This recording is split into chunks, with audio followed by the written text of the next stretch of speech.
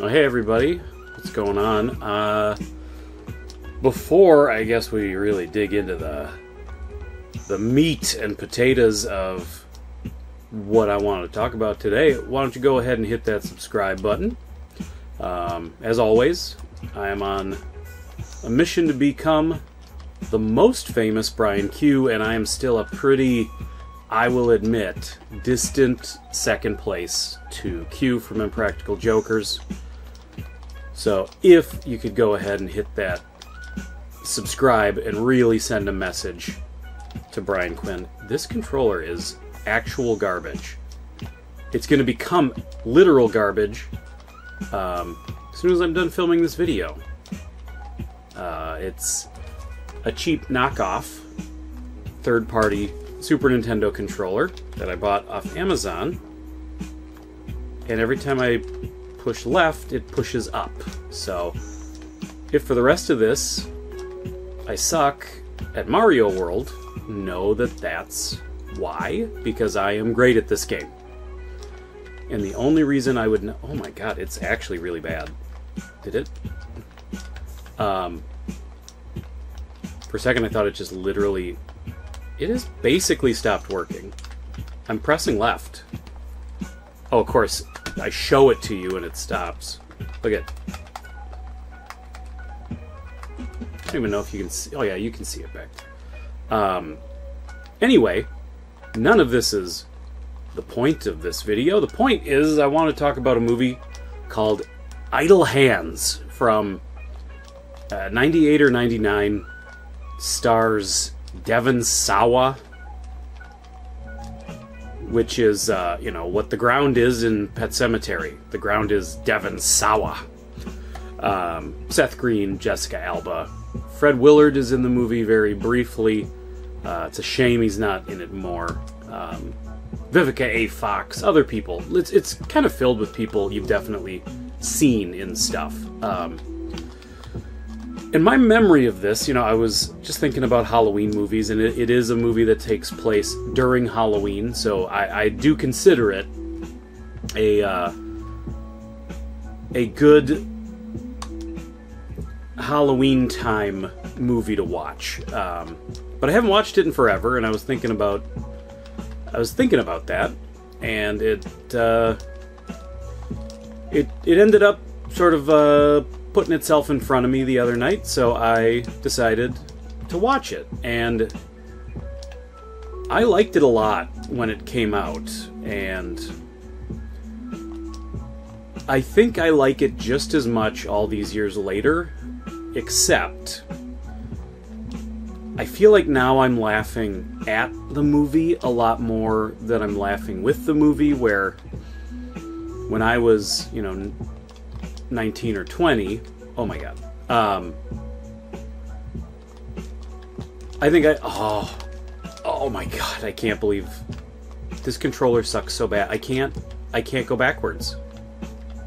I just nod up when I try to go left. Oh, I'm mad.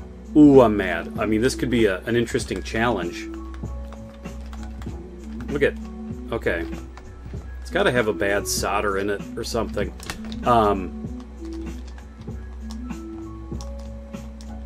But yeah, this, you know, I look back on movies like Clerks and, you know, a lot of Kevin Smith movies, or even Empire Records, and movies that at the time were movies where as a like high schooler, fresh out of high school, you're like, yeah, this movie speaks to me. This movie's about me. Like, I get it, man. This has that same vibe. It definitely has a wishes it was a Kevin Smith horror movie, almost like if Clerks or Mallrats was a horror movie.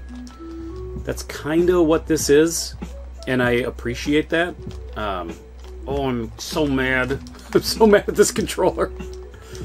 I'm just fuming right now. Oh, I'm stuck. I can't, okay. Oh my god. It just keeps barely clicking in. But But yes, now looking back on Idle Hands, it's embarrassing.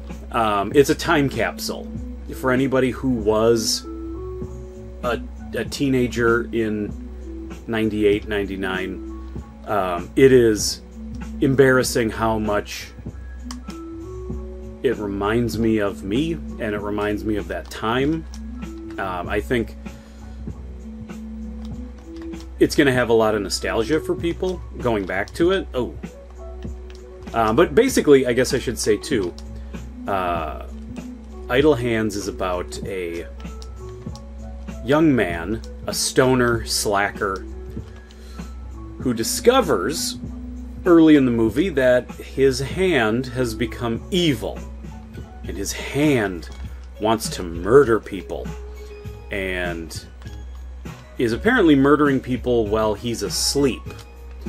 But then it just starts murdering people all the time, and it's a real problem for him. So he's trying to figure out how to stop his murderous hand. He's got his 2 drug dealer buddies that are trying to help him out, and of course they're all clueless and they're all stoned, and you know, wacky times ensue. He enlists the help of his sort of heavy metal neighbor, like his monster truck driving heavy metal neighbor. And then Vivica A. Fox is from an order of, what is it, an order of priestesses who like know the secrets of, come on, I swear to God, who know the secrets of the evil hand, because it jumps from person to person, and she's trying to put a stop to the evil. Evil dies tonight, some might say. But yeah, I would say it's more comedy than it is horror. Although I will say it makes an effort to be a horror movie.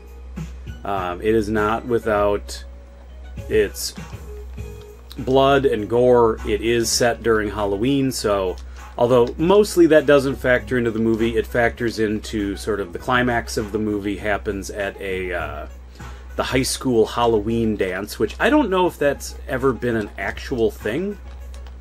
I know I've never been to a Halloween dance at a high school, but I think, oh my god, I think that would be cool if that was a real thing.